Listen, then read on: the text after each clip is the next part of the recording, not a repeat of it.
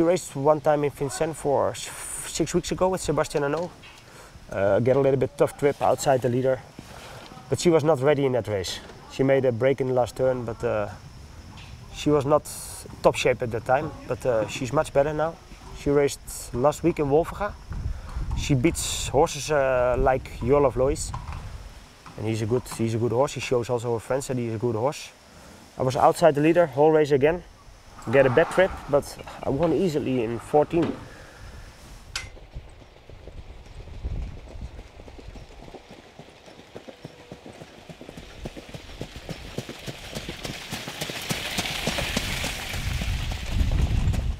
That's why you want to go back in Paris? Yeah, she shows that she's in good shape now. So we will try it again. And I think she did now 2 races more after the Vincennes, so she has a little bit more form.